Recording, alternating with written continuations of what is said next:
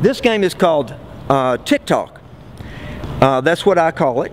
It's a simple footwork exercise.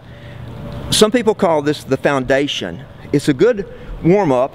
Now, I've showed the boys what to do. I'll take them back through that while you watch. But all it's teaching them is touch on the ball. Now, if you can see over there, the player who's second to the far our left, see, he has the ball between his feet. He has his knees bent. He's using the front part of his feet to just touch and control the ball. Okay, now we can turn this into a game.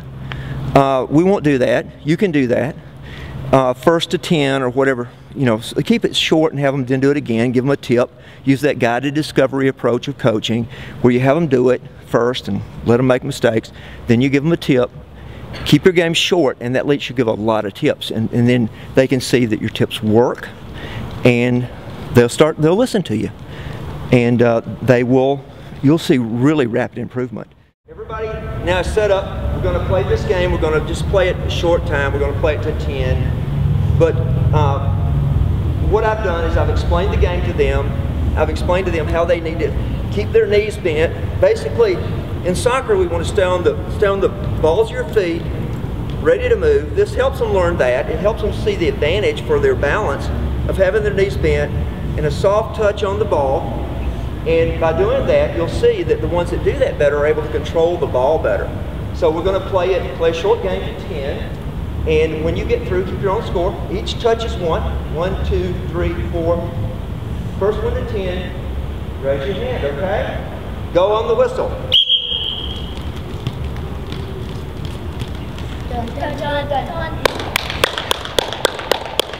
Great job. Great job. These boys, you boys can all, I mean, I think you're good players now, but you can become really good players.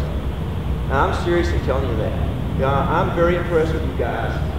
And gosh, you guys can just become really good. That's it for this video.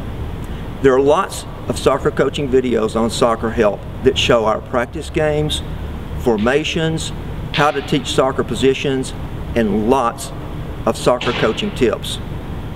Thanks for watching.